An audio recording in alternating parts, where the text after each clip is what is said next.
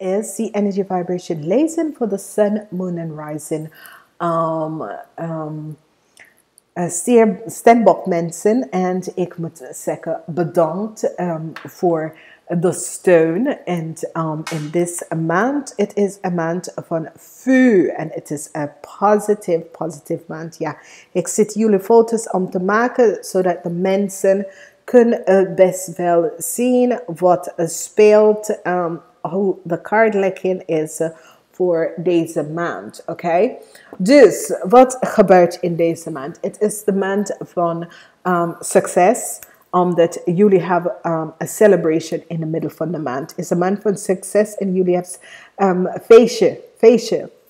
feestje. Een overwinning van iets in het midden van de maand. Oké. Jullie krijgen this maand 4 weken en jullie krijgen de energie van een waterenergie. De derde week is een emotional week, oké? En de derde week is de enige emotional week in deze maand. En jullie krijgen deze energie dat komt ook op in de derde week, oké? Dus de derde week is de week wanneer je zoekt innerlijke kracht, oké? De algemene energies is dat de eerste week je hebt best wel de sekwaken en een nieuwe start. Dus dit is zeer positief. Eerste week je krijgt energie van de sekwaken en een nieuwe start, een nieuwe beginning. Dus jullie komen in de maand van april op een nieuwe beginning. Tweede week, je ziet de waarheid voor een situatie. Je weet precies wat is gespeeld.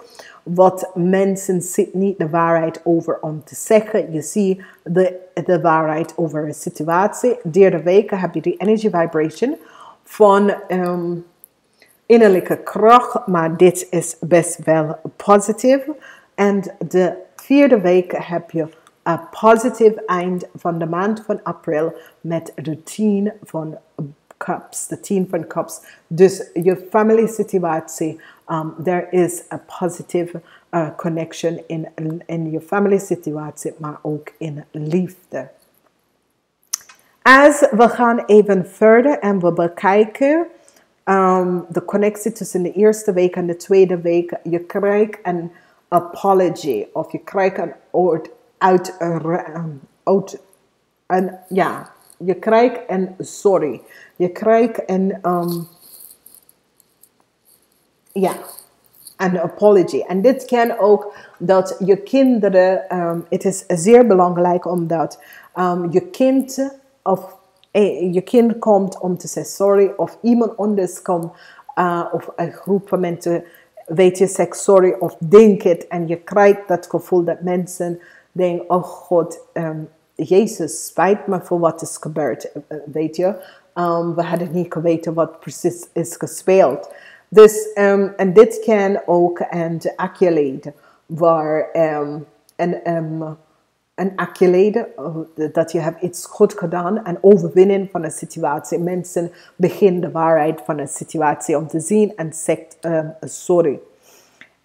De tweede week tot de derde week krijg je echt een successful outcomes. Dus als je heeft mee te maken met een situatie, je krijgt echt een successful outcomes in die tweede week tot derde week. De connectie tussen de derde week en de vierde week heb je sommige van jullie komen iemand tegen of jullie gaat uit je ego base, maar dit is een energie van je gebruikt je ego of het is een energie dat je bent verbonden om iemand of seks of dat soort van dingen waar je connect met iemand en sommige van jullie gaat realiseren dat deze persoon is niet eerlijk, maar de connectie, die seksuele chemistry tussen jullie twee, of de connectie, de gemeenschap, de chemistry, it is a chemistry, omdat this is as if this is sex, drugs and rock and roll. It's as if je hebt this sort of a connectie bij iemand waar is zoiets als je weet dat diegene is niet eerlijk, oprecht, maar door de aantrekkingsde kracht van jullie twee, dan probeer je gewoon nog steeds, maar blijf kalm.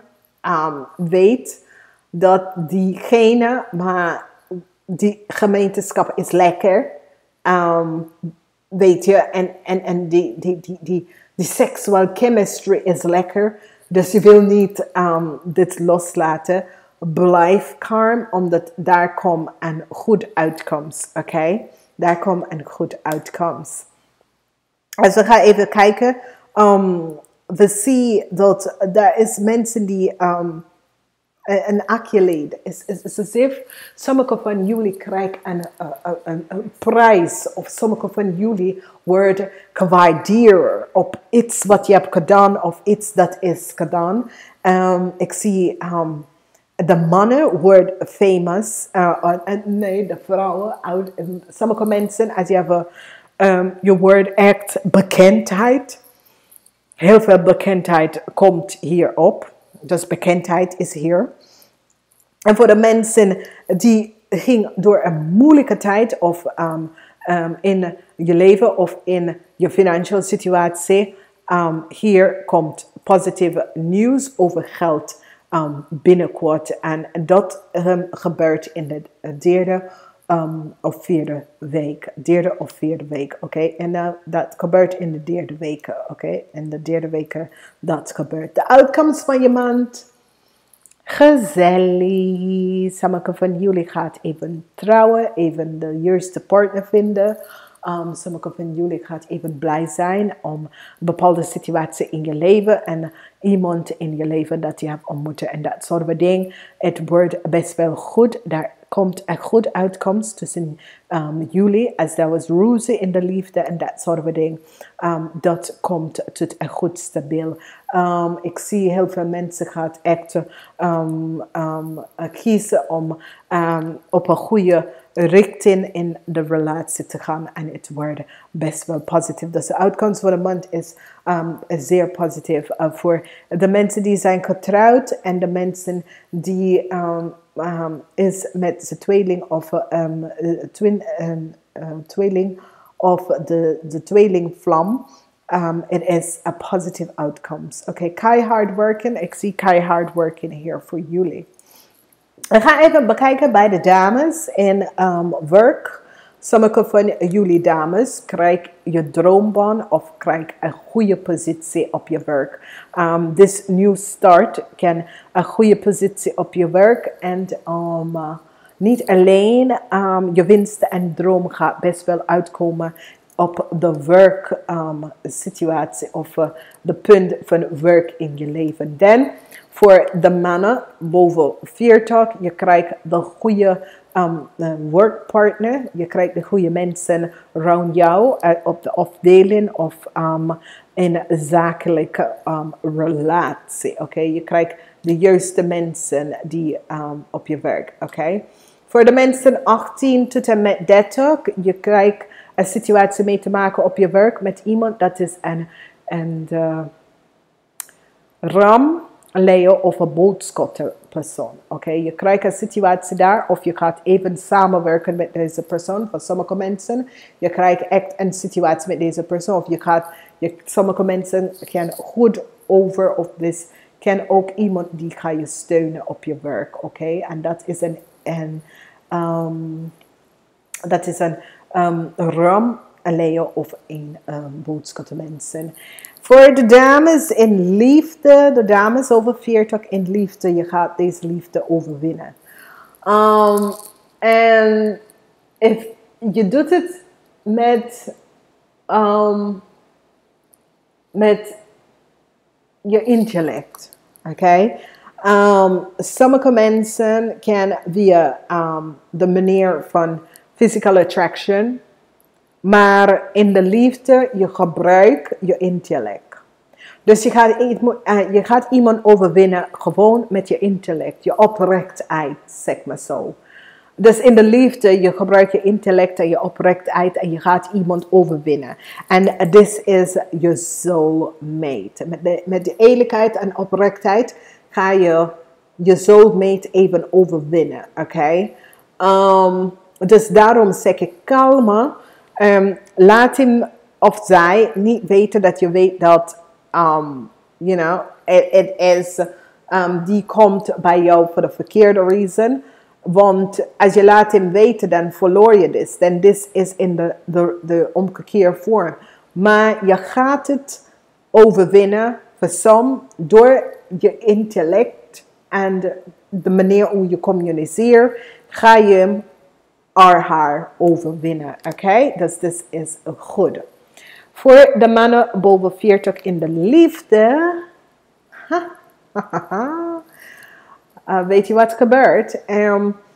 Jullie krijgen de tong van de Casanova. En dat betekent dat alles wat je zegt en doet, tegen een vrouw, voor een vrouw, als je bent getrouwd, niet getrouwd, alles komt goed uit en lag goed op de mat. Dus je krijgt alles wat je wil, gewoon bij de manier hoe je communiceert en je actie. Je krijgt iemand zo plat op zijn rug. Oké? Dat betekent dat gewoon wat je zegt en doet, je draagt deze persoon bij je, dichter bij je. Voor de dames of mannen, wat dit is de energie van een man en een vrouw. Voor de mensen die zijn in een relatie met de watermanmensen, de tweelingmensen of de weeskaalmensen. Dit is geen goede relatie. Het is ongezond relatie. Beëindig deze relatie. Het is best dat je deze relatie vanaf nu beëindigt. Het is geen goede uitkomst. Het is geen positieve relatie.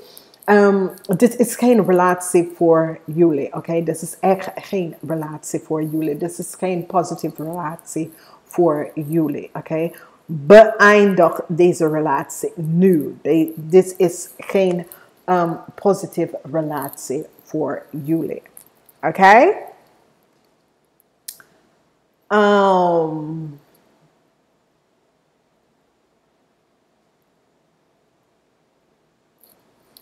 Oké, dus we gaan even kijken aan de zodiac energies om te zien. Voor de zon mensen, dat is de mensen dat is overdag is geboren, heb je mee te maken met de maagmensen. Dat is zeer positief. En deze maagmensen, je gaat via je nachtdroom, je astro-reis in de slaaptijd even connect met de maagmensen. Oké? Sommige van jullie, en ik moet de boodschappen hierover gaan geven om jullie situatie even om te weten. Oké? Dan, hier is een andere situatie waar je gaat even met de luna mensen, de mensen die is in de nacht geboren, heb je mee te maken met Pluto en Uranus. En wat Pluto en Uranus komt voor de nachtmensen, het zegt tegen jou dat jij moet nou een nieuwe start, omdat April brengt je een nieuwe start. Je moet even een nieuwe slate gaan uitschrijven. Je moet even je leven opnieuw gaan uitschrijven, omdat je krijgt een nieuwe start in je leven. Je krijgt een nieuwe start in je leven. Dus je moet een slate of een nieuwe start in je leven gaan uitschrijven. En dit is best wel goed. Oké? Voor geld, die wil dat je gaat sparen. Ze vragen je even om te gaan sparen voor je toekomst. Oké? Dus je krijgt even wat geld en ze vragen je alsjeblieft te gaan sparen. Niet alles op te gebruiken voor je toekomst. Oké? Dan heb je de laatste boodschappen en het zegt: ik ben een geest, ik ben een ziel. Dat heeft een human lichaam. En ik krijg aan mee te maken om hier dichterbij de liefde om te komen. Omdat wat dit is voor jou, is dat je bent gewoon een ziel in een lichaam. En je probeert door deze vorm om gewoon dichterbij liefde te komen. En dit is zeer positief. Ik ga het even zeggen tegen jullie Steenbok mensen. Dames en heren, namaste. Tot de volgende keer.